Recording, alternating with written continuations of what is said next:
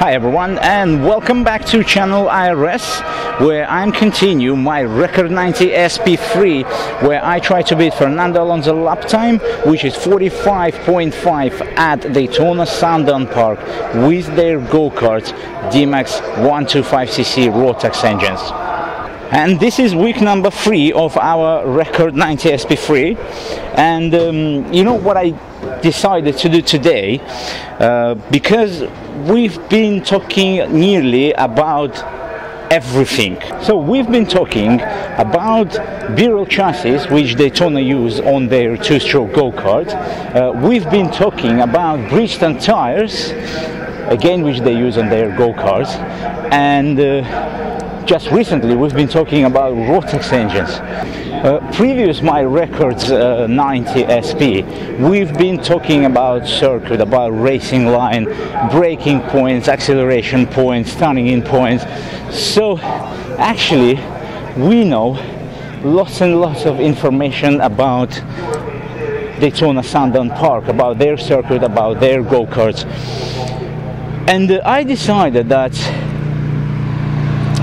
there is something more than just information about all these things. I think we need to talk to professional racing drivers. So where am I today? I am at Brands Hatch circuit. What type of event I am visiting? Well, right guys, so today I'm visiting Blancpain GT series, and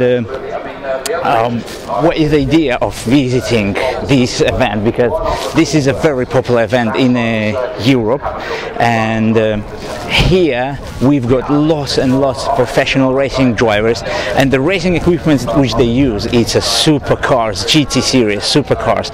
So today I'll try to go around to catch up with the racing drivers, to get some advices from them, and maybe we will find that racing secrets, how to be quicker, how to win, how to get the quickest lap times. So right now behind me they're gridding for race number 1 here at the Brands Hatch, and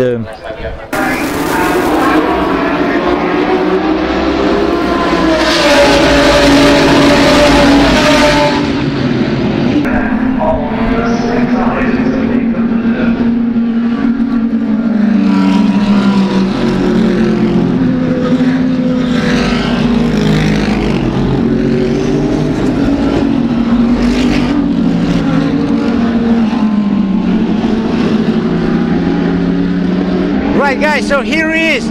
This is the race number 1, is on the way already, and just now we had someone, and on the first lap someone spin, so that's why drivers was driving so slow on this main straight, on the start-finish straight. But we're gonna get 1 hour action, so I'm gonna film it to you and I'm gonna show it to you right now. Let's go.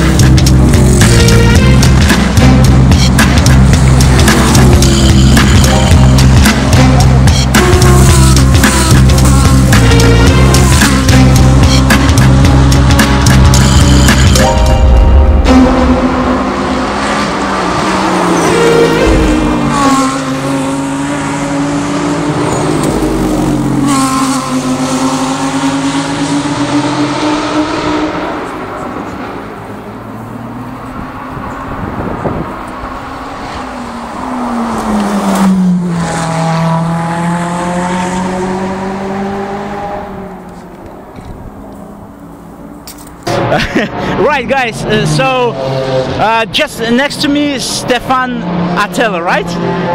Right, and you are actually the founder of the Blancpain. Yes. Can you tell to me and my YouTube viewers a little bit more about Blancpain? How it started, what is it about? It's about GT racing. It started 25 years ago. It was initially called the BPR Series, then the name changed to FIA GT Championship, and after it became the Blancpain GT Series. But it's basically the same GT Championship for 25 years. So it's a long 25 years championship. Yeah. And when you start calling it, why it start calling Blancpain, and when it started?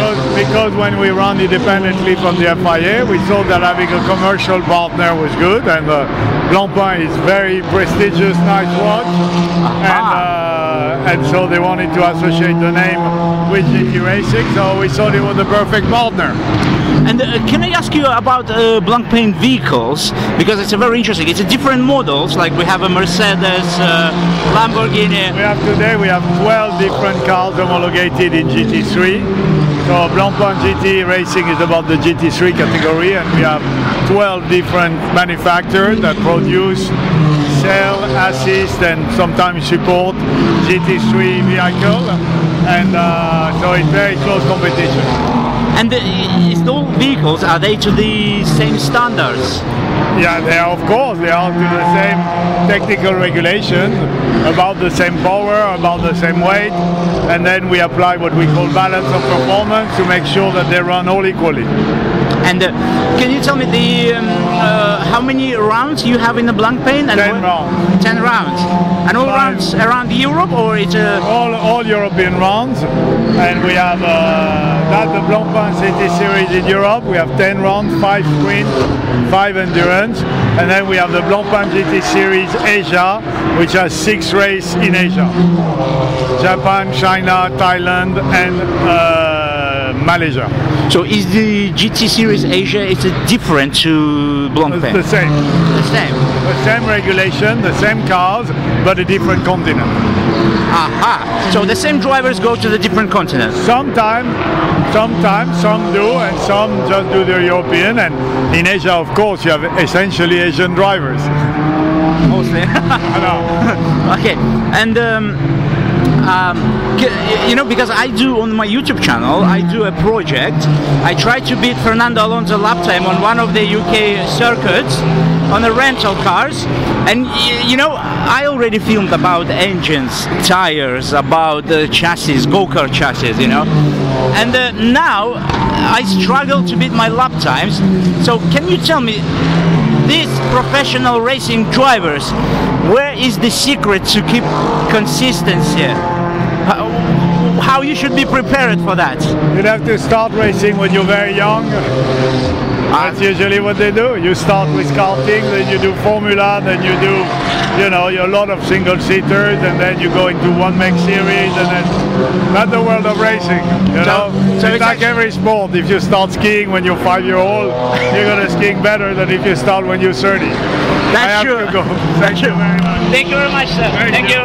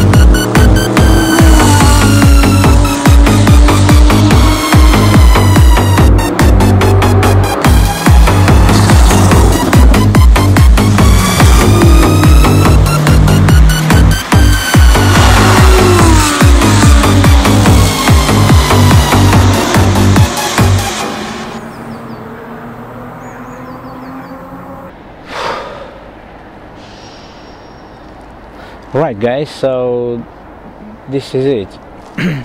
This is end of the day, and I'm really tired. I've been running around the circuit filming and trying to catch the best shots. Unfortunately, I took only one interview, and that interview was, you've seen that already, it was founder of Blancpain. You know, it's really difficult to go and talk to the drivers at the events like this, and the reason is because, you know, they're concentrating. They are concentrating before each race, you know, and to go there and ask them questions about that and this on the camera, I think it's, for them, it's a bit disconcentrating, you know. So I didn't want to disconcentrate anyone, so I stayed today just on the side. I filmed just race, and thanks to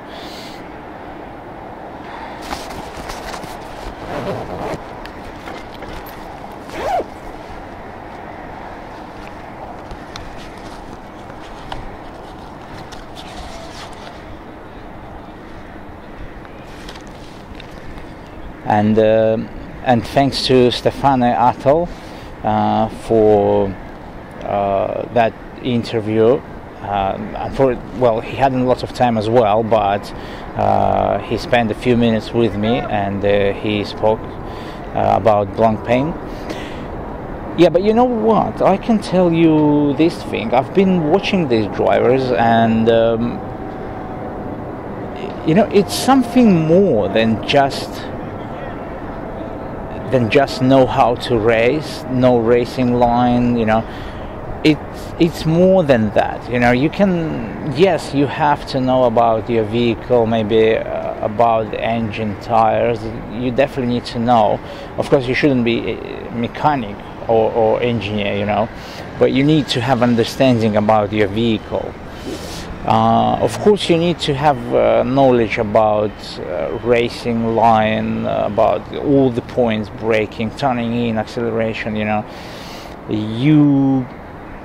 You have to have that knowledge. But you know, when I've been watching that drivers, and when you're watching their eyes, you know, you can see something more than just the knowledge. You know, you can see that this is, in front of you, is the winner, and that doesn't matter which team it is. They all like winners. You know, they all prepared here to win. They don't have any other. They don't have any other faults. They came here to win, and they all, in their eyes, they are winners. And their concentration, their mental preparation, it's really strong. And let's say for me, yeah, I'm practicing on the go-karts. Yes, I do some championships like a D-Max, you know. But when you come here, you understand that you need more than that. And you need more than just racing. You need that winner attitude. You have to be prepared to win every second, every moment, you know. You're never thinking like, okay, I'm gonna go, when I'm gonna get on the track, I'll think about the strategy. No way. These guys, I think they already have a strategy before they came here. They already have a strategy. They already know their opponents. They already know this circuit, know cars, you know, and they already coming here with a feeling like they already won this race. I don't know, you know, not for everyone possible to concentrate like this, not for everyone possible to prepare yourself mentally like this, but we have to look for that mental preparation. We have to look for that psychological barriers, limits. We have to look for that, because if we're gonna say like, okay, these people like this and I am not like they are, then what's the point to do racing, driving at all? You know, no one's saying you that you are gonna win or you're gonna lose today, but in your mind, for yourself, you have to be a winner, and you have to be prepared just for a winning. Doesn't matter what happened. So this is it, guys. I'm gonna finish week number 3 here at this moment, where all the drivers, actually all the drivers already gone. The teams, they're packing up. The teams, they're packing up, and they're gonna go. They're gonna go home. Some people here, some people gonna go home different country. It's a long way, long journey. I have to drive only 1 hour from Brands Hatch, and we're gonna start week number 2. See ya.